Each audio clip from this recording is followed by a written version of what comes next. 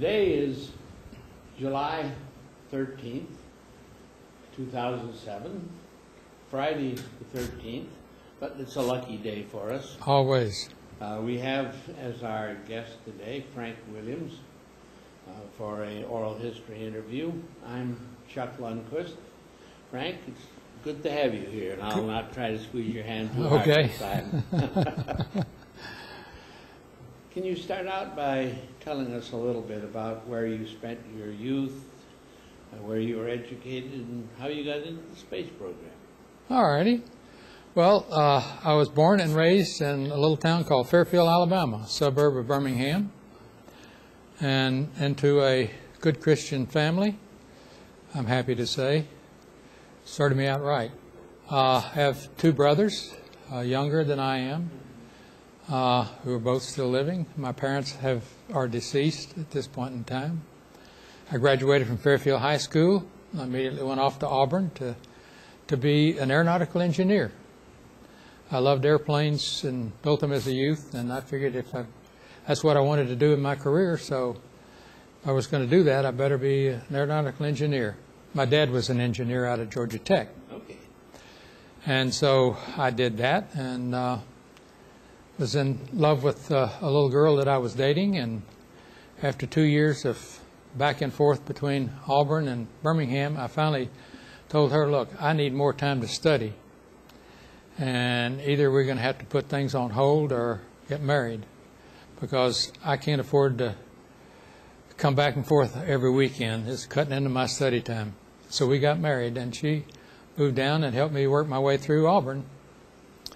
And education-wise, a few years later, 2 years later to be exact, I went back to graduate school at the auspices of the Air Force Institute of Technology, and got a master's degree in aeronautical engineering from MIT. Were you in the Air Force? I was an Air Force officer at the time. I had requested to go back to graduate school to study a very specific topic, nuclear weapons effects of aircraft, which was what I was doing while I was on active duty with the Air Force.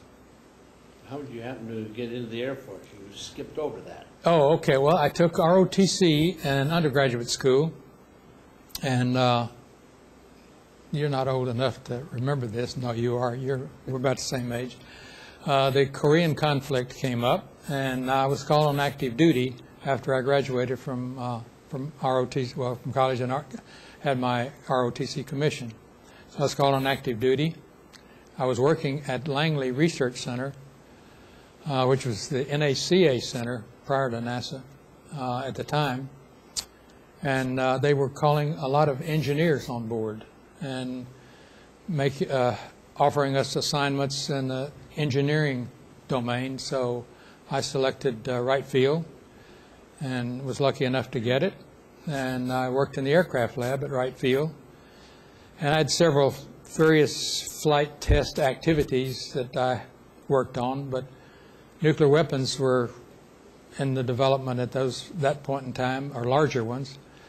And there was a big concern about, well, how big a weapon can we deliver and not blow up the airplane that dropped the bomb? So I was assigned to get into that business to answer those kinds of questions. So that's how I got in the Air Force, and that's how I was in that business. What years were those? Well, I went on active duty in '51, and shortly after I was there, they were having they had some tests in Nevada. So I had a P-47 that we instrumented and set on the ground on the desert floor there, away from the bomb, and instrumented it. When the weapon went off, then it destroyed the airplane, and from that we decided we knew kind of what the energy propagation was, what it did to the aircraft, and that sort of thing. And that same year, I didn't have anything to do with this particular job, but that project was put some B-17s up. So they droned B-17s near the bomb when it went off. And the only one that was close enough to get any data after the test was over, it came in to land at a little aircraft station. It's an Air Force station between Nevada Proving Grounds and Las Vegas, Indian Springs. It touched down to land. It was droned, and lo and behold, the tires blew, and it went off the end of the runway and blew up and burned all the records, so we never got anything from that. But the next year, they were going to have the first thermonuclear weapon out in the Pacific. And so I drew the lot of being part of that operation. So I went to the Pacific in the old B-36, the 10-engine B-36. In fact, we were the closest people to the first hydrogen weapon that was ever detonated. Yeah. That's quite an experience. It was an exciting experience. I dare say. The inside of the airplane filled up with smoke. We buckled the fuselage a little bit, blew the radome, the Bombay doors, wrinkled, bent the fuselage, and we got a pretty good handle on what kind of delivery capabilities the B-36 had. We then later, the next spring, went to Nevada and participated in some more tests there, and got the B-36 capability pretty well nailed down. And the B-52 was coming along.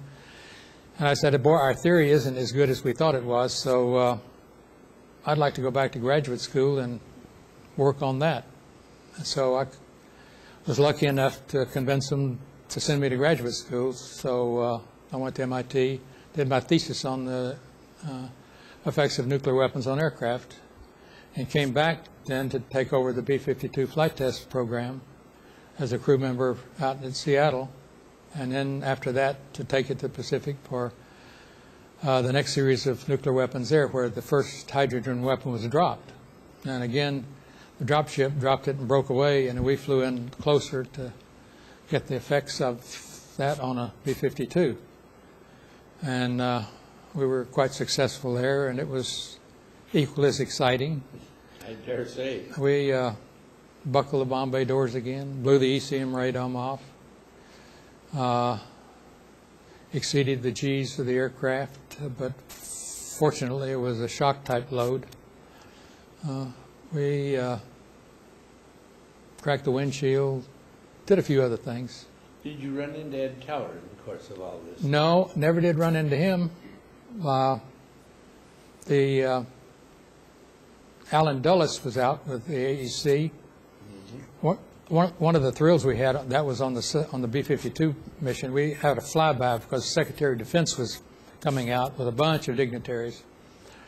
And so we had staged a flyby of the B-52, a B-47, B-66, two 84s, F-84s, and a 101, F-101. And happened to be in the Officers Club the night before the flyby was to take place, and Secretary of Defense Charlie Wilson Engine Charlie came around. He was talking to different people, and we invited him to sit with us. He did, and he said, I've always wanted to, we identified ourselves as the B-52 crew. He said, I've always wanted to fly in one of those. I said, well, we got a flyby tomorrow. Why don't you go with us? I said, the flyby's for you, but no, the aircraft commander told him that. The flyby's really for you, but if you want to go, we'll have a seat for you. So he said, well, let me think about it. I said, you're the ranking person in the whole of everybody on the island, so you ought to be able to convince them that you can do it. So sure enough, he did over several people's objections. So he flew with us in the B-52 for the flyby. So that was the ranking person that I met while I was out there. There were a lot of generals around. Oh, very good. So you went to graduate school. Yeah. And then you had some more time in the Air Force. When did you get out of the Air Force? Well, I'd planned to make a career of the Air Force at this point. This was in 1957. I got back from the nuclear weapons test and ran several other programs. And I was due for a permanent change of station. And missiles were being flown at that point in time. It was a big thing. I said, gee, space flight, in my mind, was just around the corner. And I'd really like to be a part of that. Boy, to fly into space, that would be where it's at. So I'll see if I can't get a missile assignment, because I was due for a transfer. So I shopped around, and they had, at that point in time, what was called named assignments. If you could get a named assignment and had direct credentials, you could probably get it. So I had named assignments to go to BMD. General Schriever just set up Ballistic Missile Division in Air Force in Los Angeles. They were flying pilotless aircraft at Eglin, so I checked there and got an opportunity there. They were launching missiles at the Cape, which is an Air Force station there, so I got one there. He went up to Tullahoma. And because I had aerodynamics in my background and with the high-speed wind tunnels there, got one from there as well. And so when the time came, the word came down, they wanted me to go to headquarters, ARD, Air Research and Development Command, in Baltimore. Well, I didn't want to live in Baltimore, and I sure as heck didn't want a desk job in the headquarters operation. So I talked to some high-ranking officer friends of mine, and they said, well, look, we just don't diddle with other people's career. And one of them said, why don't you just write the Air Force a letter and say, hey, I've got these named assignments, and I'll accept any one of them. Or not, better yet, pick the best 2 or 3 and say, I'd prefer this one, but I'll take either of those, instead of going to ARDC headquarters. And I said, and they said, then add, and if I can't get either of those, then I'd like to be released from active duty. Well, with your efficiency report, you ought to get it. I said, okay. So I wrote the letter, and the answer came back. When do you want out? Oh, really? So I said, well, I think I said 90 days. Yeah, 90 days. And I didn't know what I was going to do at that point in time. I figured my career, I'd shot myself in the foot from a career standpoint in the Air Force. So, and I looked around, and I said, well, if I'm really serious, where is the best place to go to learn missiles, rockets, and that sort of thing?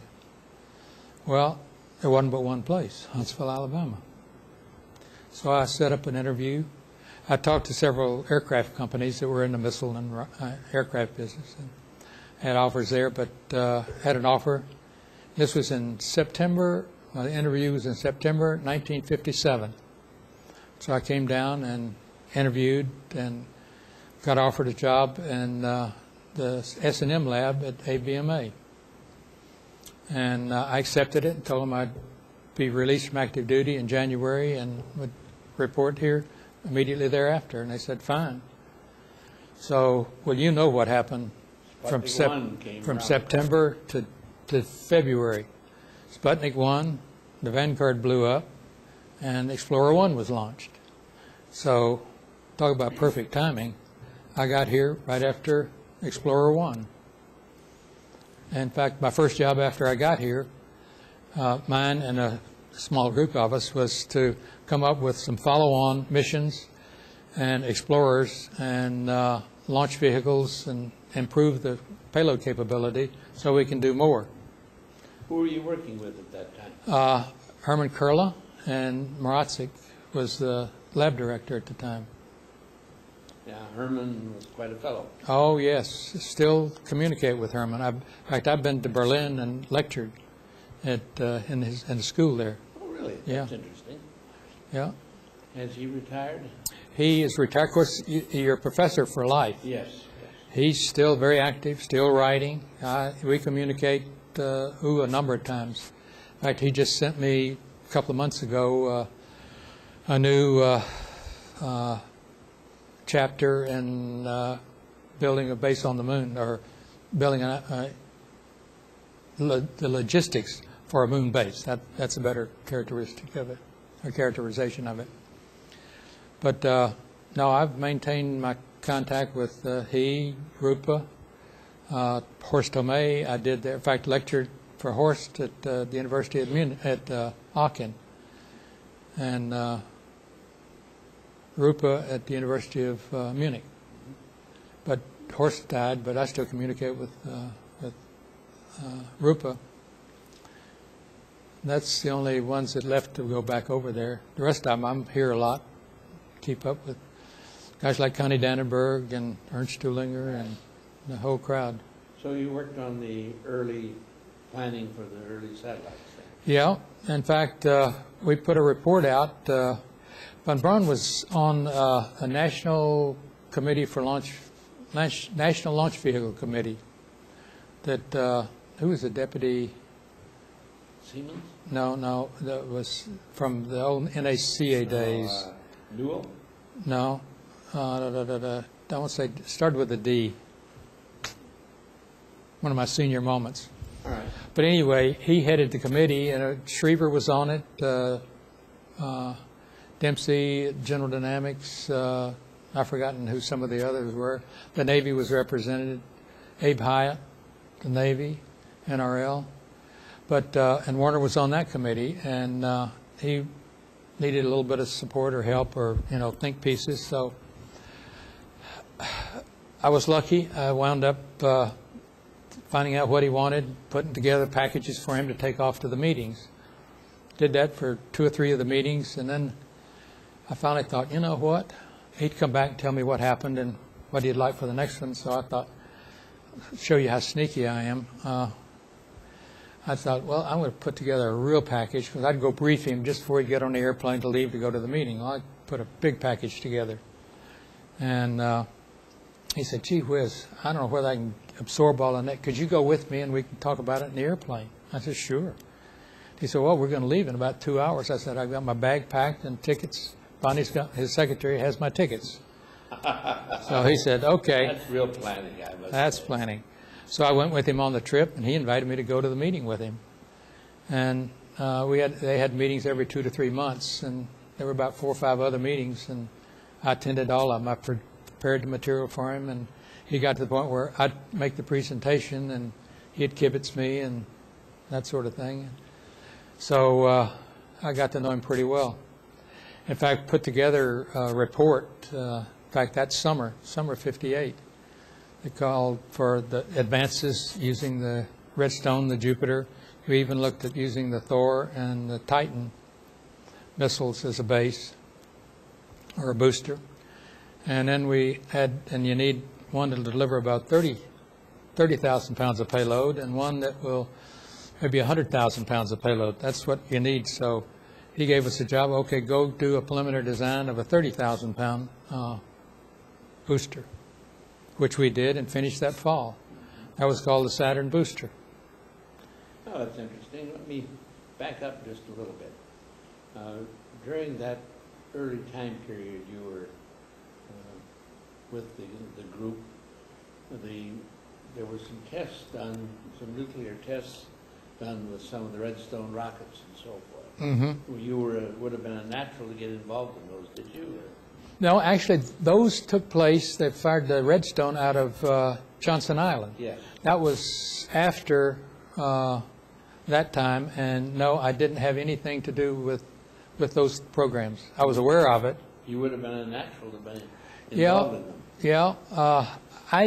Although I wore an AEC badge each time I went, as an addition to my Air Force badge, because we had to position the aircraft.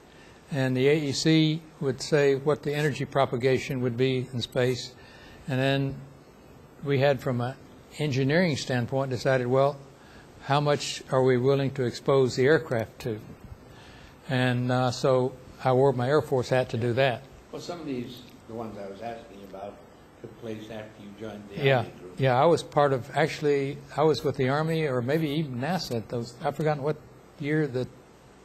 Well, the Argus experiment, for instance, was in 58. 58? Okay. No. After you. I was already here in 58, yeah. Okay, well, I just Yeah. wanted to know whether you got involved in No, those. I wasn't involved in those. Your background, it would have No. been a natural for you to do so. So you came up with a design that became the Saturn. Yeah. What happened thereafter? Well, we needed money, and we were petitioning the Army in Washington for money, and I think it was General Trudeau's office. He was head of R&D, and that's where we wanted the money, out of R&D as opposed to the ordnance. ABMA was part of ordnance. And I dealt with the gentleman there, Nels Parson. He was an Army officer. I think he was a major at the time, or lieutenant colonel maybe. And I'm not sure who in the headquarters, Army headquarters, had the idea, well, let's go and talk to ARPA, Advanced Research Projects Agency. And so I went up and briefed them on the design and that sort of thing. And I briefed the Army, and they in turn went over and briefed ARPA. We set up a meeting in Huntsville for them to come down and see it, because the Saturn I booster was based on the tankage was a Jupiter center tank and 8 Redstones around it, and using the old Jupiter engine, or modified Jupiter engine. So we invited them to come down, and it was, 2 gentlemen, both Navy officers. I think they were both commanders. Bob Freitag, who later was in NASA, and Bob Truax. Yes. 2 very familiar names. And von Braun knew Bob Truax from the American Rocket Society. That was pre-AIAA. And so they came down, and we briefed them and everything. And they said, well, let them go back and think about it. They'd be back in about a month. So sure enough, a month later, I think it was about a month, they came back down, and we had a meeting, and Medeiros was there, von Braun was there, Eberhard Rees was there, I was there, and 1 or 2 other ABMA people. I don't want to slight anybody, I don't remember who they were. And we had already figured out what we were going to ask them for. I searched my notes, and I could not find the number. But I'm going to use a number, 10 million. That's what we needed. And it would take us about, because we were going to propose a certain amount of money and a certain amount of time, that we'd build the booster and put it on the test stand here and fire it. And to use the vernacular, we would be blowing smoke and fire, out of all 8 engines. And so they listened to the presentation. And they said, well, we don't have that much money. We have $5 million or whatever. It was half of what we said. And we really like it done in a year. And I heard Eberhard Rees, who was sitting at the table, go, oh. And I'm not sure whether it was von Braun or Medeiros that kicked him under the table, because, Eberhard was the conservative of the crowd, and he worried the dollars and the schedule. He did with an absolute, iron fist. So everybody looked at Eberhard, and he said, well, I think we can do it. So we got half the money and about 3/4 of the time that we wanted, but they wanted it in a year, and Eberhard, bless his heart, came to the rescue, because he found more salvageable tanks and engines laying around, and he was good at that sort of thing. So really, the amount of money, with Eberhard's help, we really made the budget, at least as far as I know. Quite frankly, at that point in time, I didn't worry about the budget. I worried about schedule, but not the budget at that point in time. But sure enough, 13 months later, we were blowing smoke and fire out of 8 engines on the test stand down there. What date was that? It was, let's see, we got the money in the winter of 59. Yeah, the winter of 59. I don't remember the month. Yeah.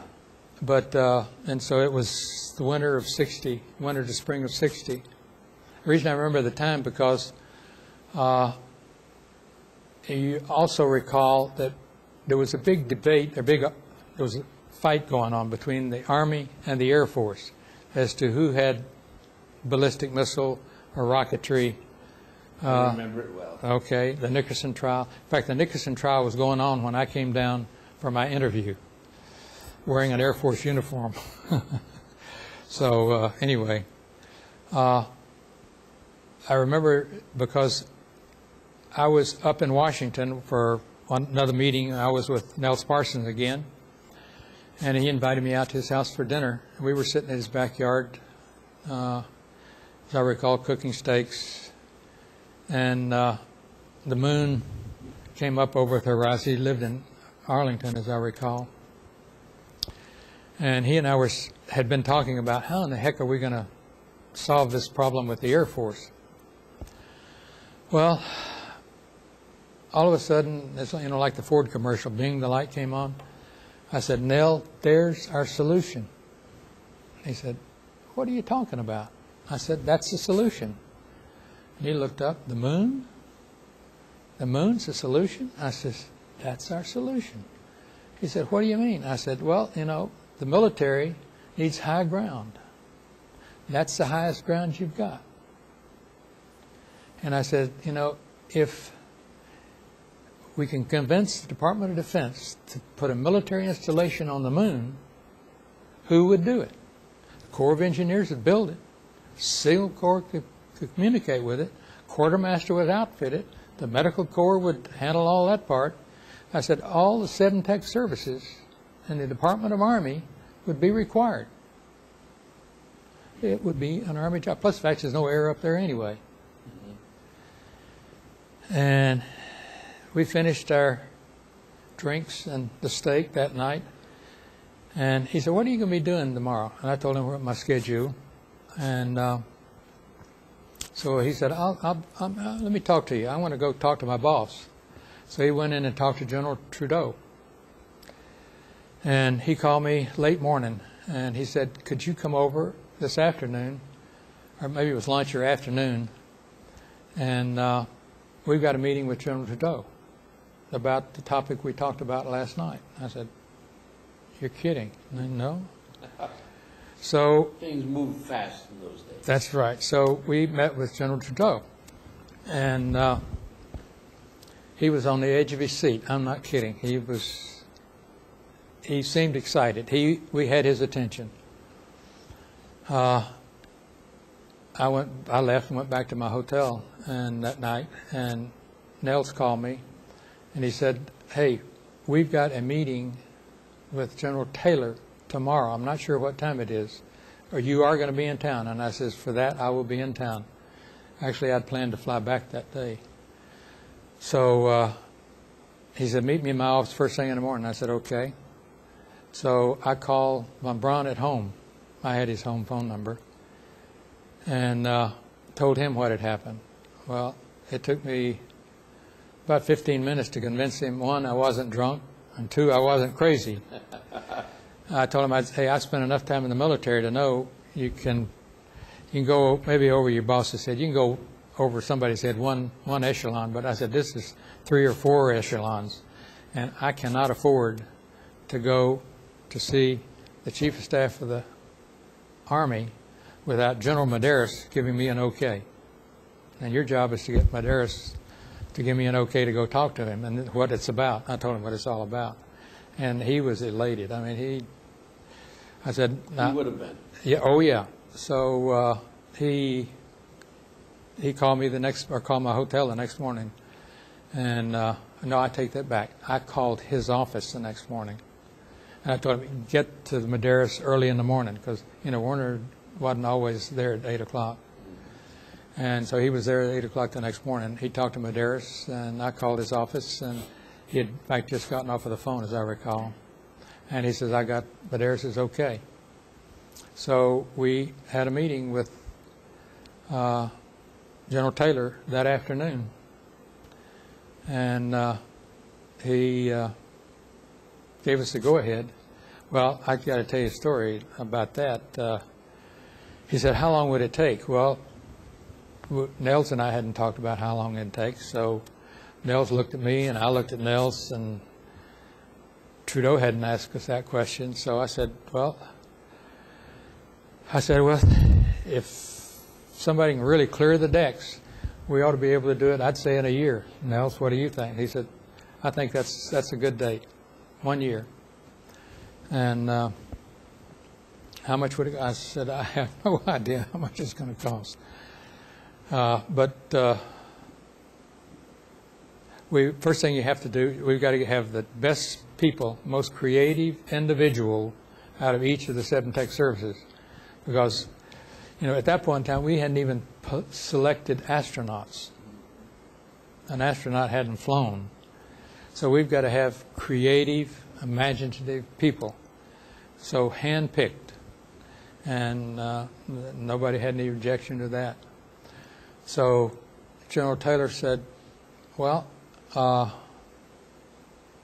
can you do it in 90 days? And Nels looked at me, and I looked at Nels. I said, can you get us 6 months? I said, General, could we have 6 months? He said, 90 days. And I looked at... To do what, the study? To do the study. And I looked at Nels, and Nels looked at me. We'll give it our best shot. I looked at Nels, we can give it our best shot, but hey, we're going to have, carte de blanche. And Trudeau told the general, says, with carte de blanche, we'll do it.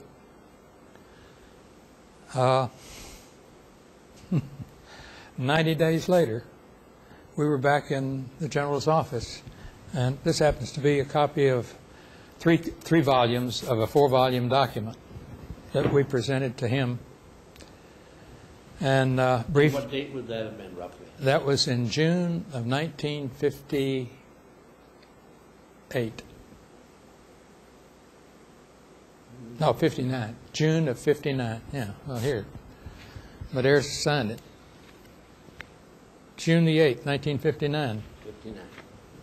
There was a 4th volume that dealt with weaponry, and there was Q clearance required. So I have had these 3 volumes declassified.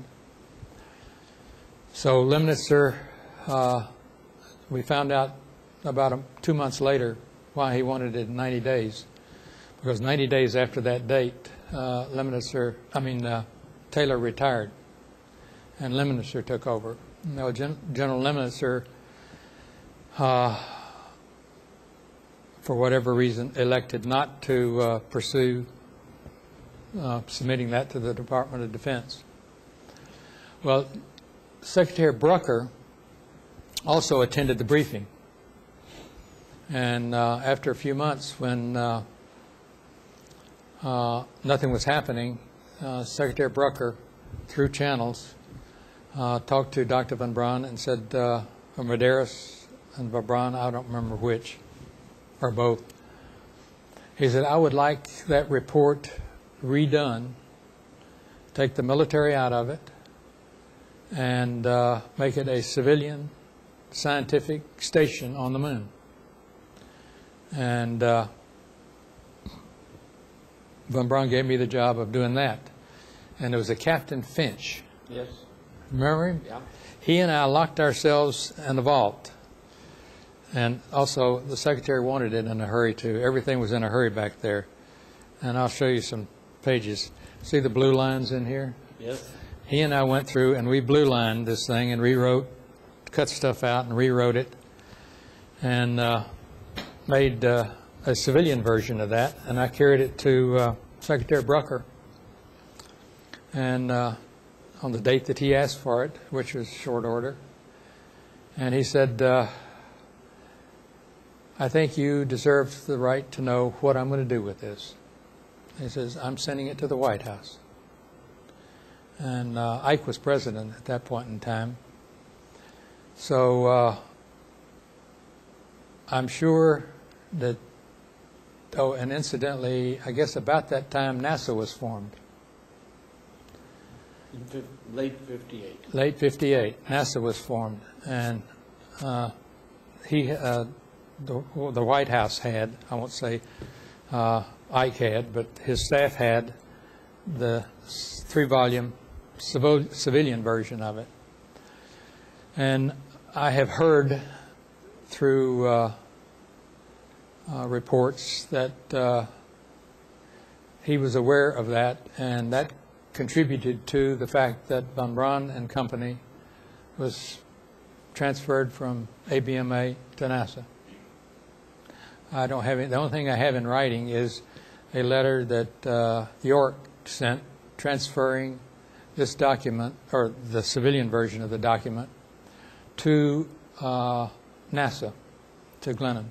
I think, yeah, Glennon was administrator then. So I know it was sent over to NASA, but very shortly thereafter it was announced that we would become part of NASA. Now, I remember prior to what you described, many of us expected we were going to be transferred to the Air Force. Yes. It came as a little bit of a surprise that the Marshall Center was created as part of NASA rather than as a Air Force entity. Yep. Which Interesting to know how... which a few of us took much delight in, even though I'm an ex-Air Force officer. In fact, when we came back to present, George Lowe, God, I don't know, his name is in here. Lowe was the guy from the Corps of Engineers who gave part of the presentation. And the Signal Corps man, his name is in here too. In fact, the names of the key participants in the study are acknowledged in here. Gave the presentation, and after we got through, General Taylor asked, "What's the background? Were any of you all in the Army?" Well, the Signal Corps guy was. George from the Corps of Engineers was a naval officer, and I was an Air Force officer. And the whole purpose of the thing was to keep it secret from the Air Force and the other services, what the Army was up to. So they got a big chuckle out of that. In fact, got a laugh out of it, particularly when he got to me and I said, "Well, I'm an ex-Air Force officer. I'm still in the reserves." But it's secret, and I live by what the document says. But also, I heard that Brucker, who had friends in high places, when Kennedy was elected president that fall, that he saw that the Kennedy clan were aware of this document. And it just so happened that this document says, and the civilian version did as well, had a schedule that allowed us to land a man on the moon in the decade of the 60s. And through my whole career, I have never heard anybody else that have ever written a report on going to the moon before Kennedy made the announcement. So those of us that were aware of this felt like, well, our objective was fulfilled in more ways than one. That's a very interesting piece of history to record for posterity. Well, what was even more fun was being part of it. So, what happened next then? Well, we proceeded, no, pardon the French, but all hell broke loose. And you were here. Yes. You know what happened. Thank heavens we had a good administrator of NASA who knew what it took. And he got Congress behind us.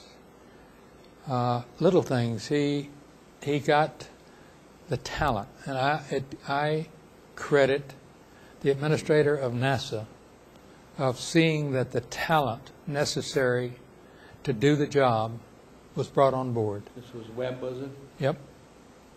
The accepted position, and I don't need to say more. You know what that was. It allowed the agency to really find the talent that it needed, bring it on board, and reward it appropriately. At the time, it seemed like it was appropriate. In today's world, it doesn't, but that made it happen. And people like the Warners, the Kurt Debuses, the George Lowes, Bob Gilruths, the Abe Silversteins, and even the guys in the Navy and the Air Force came around and really made it happen. The doers of this world. very historic period, Yeah. to say the very least. I had a ball doing it. I know once the Apollo program took place, from a very personal standpoint, Warner asked me to come up and be his assistant for a couple of 3 years, and that was a ball. In fact, he told me. What years were those? Oh, Lordy. 62, 63, 64, somewhere along in there. I know he told me, he said, you know, Frank, our plate's full. We don't need any new projects. We couldn't do them if they gave them to us. And Going to the moon was a pretty full program. that's right. In fact, see, I'm a dreamer. I'm a designer and a planner and that sort of thing. So that's what I love to do. And so he said, I said, well, but I'm enjoying what I'm doing. He said, but I need you. I'd like for you to work directly with me. So I said, I can't pass that up, boss. So that was probably the most fun 2 years of my life, professionally. And so I did that. And he said, when we can see the light at the end of the tunnel, then you want to go back and do that? Well, that's what you'll do, and that's what I did, if you recall. A set of advanced programs, and which led into program development. And it's a team of people. I brought some of the little advanced programs, Advanced Studies Office it was called, the Space Shuttle, the Lunar Roving Vehicle, all those things the space station, the nuclear rocket for transfer to Mars, the NERVA program, all of those things. That's what I love to do. That's what he let me do. Made a very good choice. Well, I had fun doing it. Thank you. I consider that a very big compliment. Well, what happened after that? Well, we did that and got a lot of the programs going. Good old Gene Oliver, I remember, he did the one on the Mars mission, landing a spacecraft on Mars. And Dave Paul, who had the lunar program, the lunar roving vehicle. Bless his heart, we had a reduction in force when they canceled the Viking program, so lost a few people, Dave being one of them. Jim Madewell, who went off to Rockwell. When we had the reduction, everybody that I had to let go had a better job, for better pay than they did in my office. That goes to Excuse show me. you had good people. Excuse me, I had good people, and they're still my best friends. But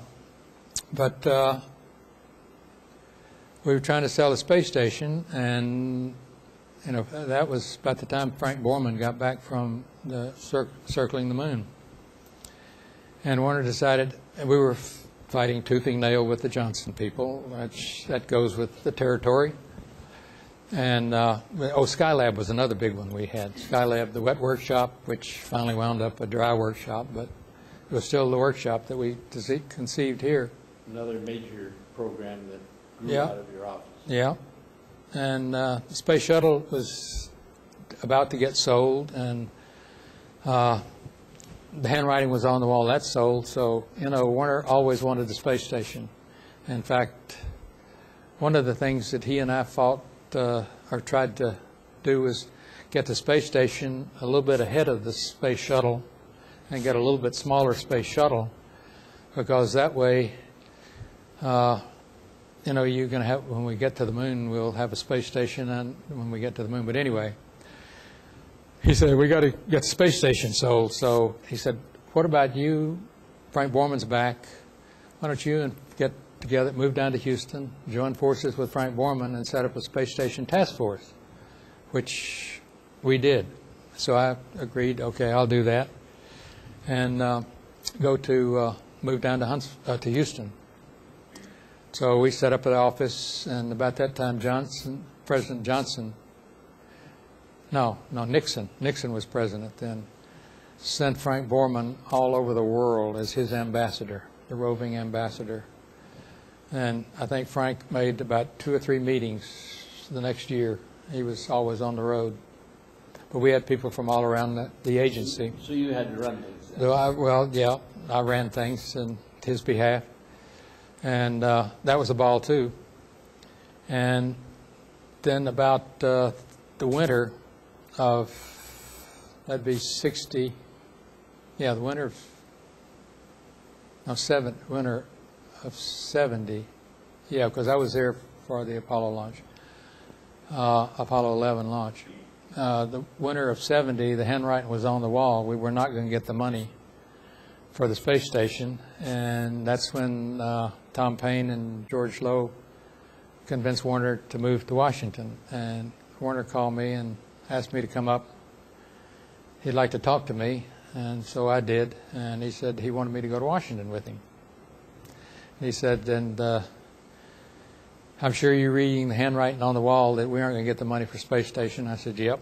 He said, well, why don't you go back and talk to Frank, and y'all just close down the office, and you can move to Washington with me and come up in June. I said, sounds like a good deal to me, because his job, he went up there to really write a long-range plan for the agency, and unofficially to be the Mr. Spokesman for Congress. And of course Warner was a class act when it came to PR and promotion. And so we put together the long-range plan, and that was a ball too. And then Tom Paine didn't get the nod for the administrator's job, and then Jim Fletcher took over, and things happened, and I'll leave it at that. And we didn't want the long range, or the agency didn't want the long range plan at that point in time, and Warner decided he would just retire. And so with that, I went over, I was offered a job with Chuck Matthews, happened to be a good personal friend of mine, to set up a new operation and applications. And not to over-dramatize it, but I said, yeah, I'll do that. And well, Chuck and I had a long talk about what I would do. And he said, you know, just sell new applications programs. Well, communications was already going, meteorology was already going, and Earth Resources was already going, because 3 of my buddies were running them. So Chuck said, you can have everything else. So I said, all right. So I suggested that he give me a challenge of getting a new program every year. And he said, I can't do that to you. And I said, well, give me a challenge. That's a good one. So he said, okay, but I'm not going to put that all in writing. You know, we had our contracts. At least all accepted positions had contracts. So we had a shake hands agreement, and so I worked with him for almost 6 years, and we got GOC, Legios, which was built here, designed the spacecraft. The manufacturing of it was perfected here and built here. It's one of the longest operating satellites, or the longest operating satellites that NASA ever did. That's right. It will still being used. It's still being used, and it'll be up there for, we figure, about 1 million years, unless somebody brings it home. Then we had CSAT, GravSat, and MagSat. So every year I got a new program going. I'm the only person in NASA that ever got a new program going every year. And quite frankly, never with the support of the administrator. Never forget, we were trying to get CSAT sold, and my approach to the new programs was to get a user agency involved in it. And we had, there was a spacecraft planned when I took over for had an altimeter on it. I wanted to put an altimeter, but we also put laser corner cubes on it. So we could fire lasers at it and collect the data back and use it for geodetic purposes. Yes. And and the altimeter, of course, gave us some geodetic data as well, plus oceanographic data. So I approached the Department of Interior, John Neuer, who was DOE at the, no, Neuer, yeah, he was in DOE, I mean, Department of Interior. And they provided some support. And in fact, every one of my programs had support from the outside world. In fact, there was almost as much Air Force, Navy, and private sources from mineral companies and oceanographic and ocean transit forecasting for ships, ocean shipping forecasting, as NASA put in CSAT, for example.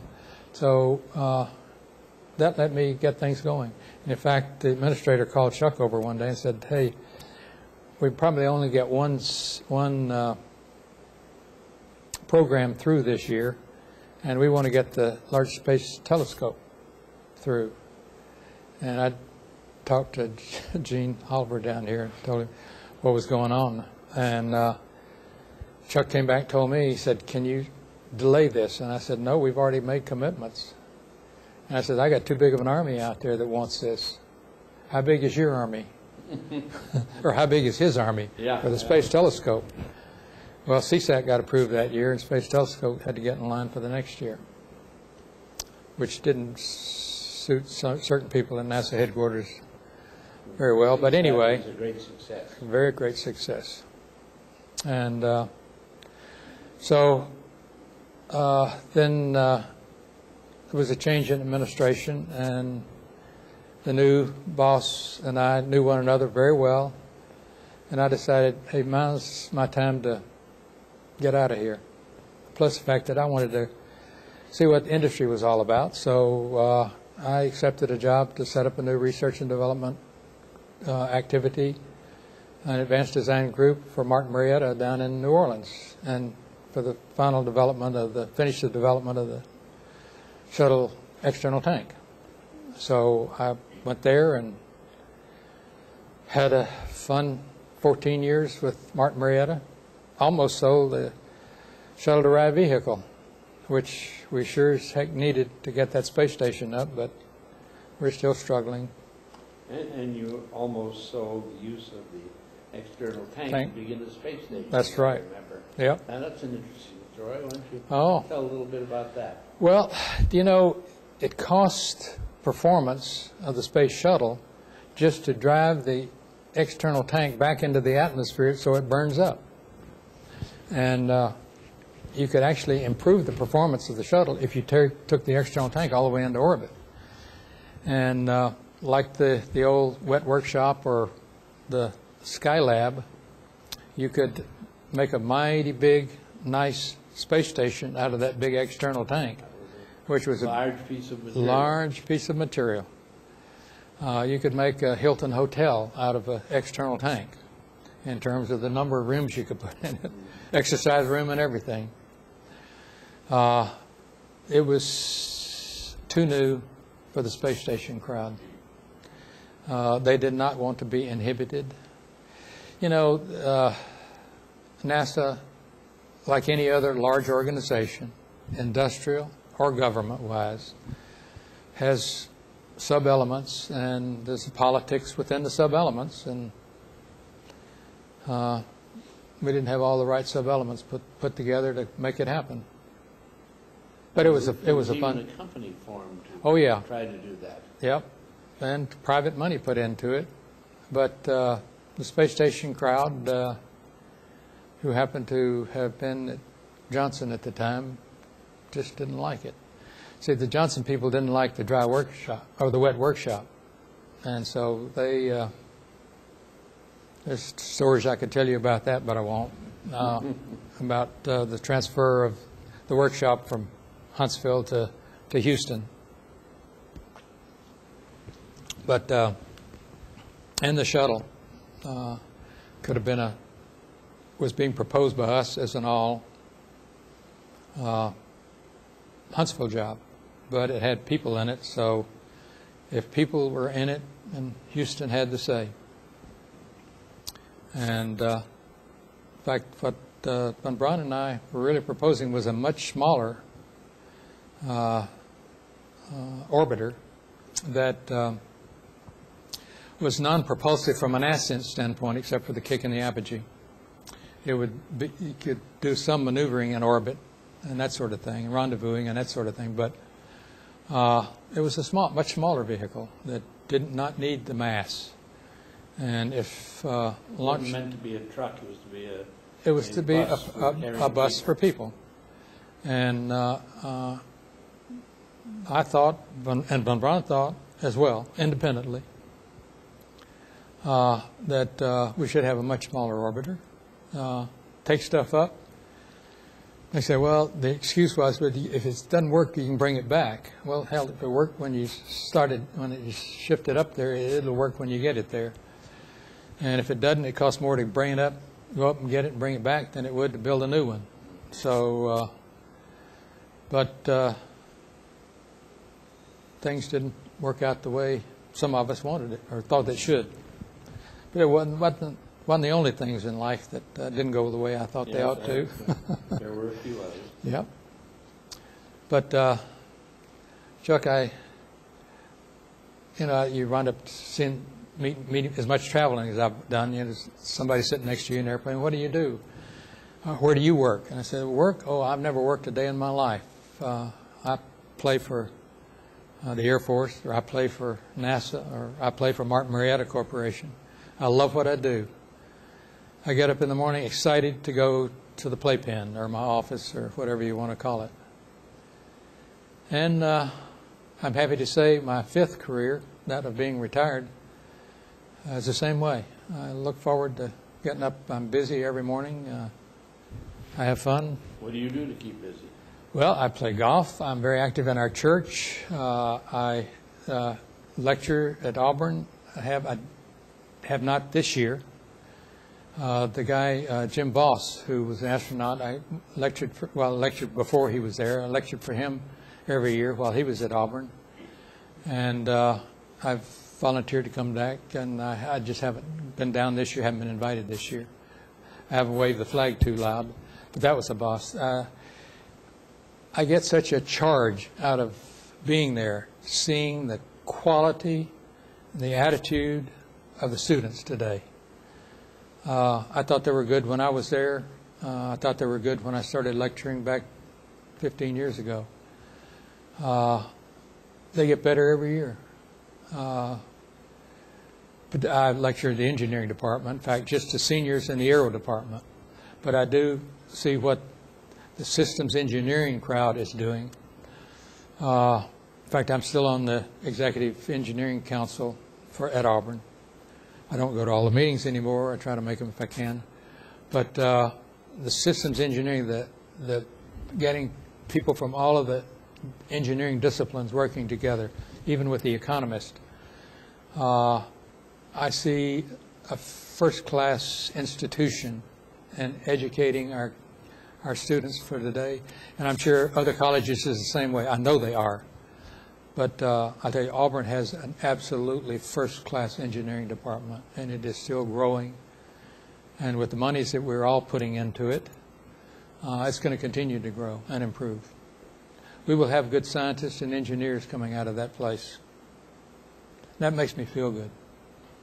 Well, we're getting toward the end, perhaps. Are there any final thoughts you'd like to leave for the new generation of folks that are going through school and undertaking to go back to the moon? What advice would you have? Well, I stress engineering and really giving it all you've got, and develop good work and study ethics, and take good notes and do all those good things. Get a good education and good moral standards. But don't forget, I always get emotional when I do this. Don't forget the 3 F's. because you can be the richest guy, the most powerful guy or gal, and the gals coming up today, they blow my mind too. If you forget the 3 F's, you know, you can be the richest, the most powerful person in the world, but you will not get out of life what's the best that life has to offer if you don't have your faith, your family, and your friends. That's my message to them. Have good faith, have good family, and have good friend relationships. And then you can have a great life. Well, that's a wonderful way to end the interview. Thank you so much for being with us today. It's my pleasure.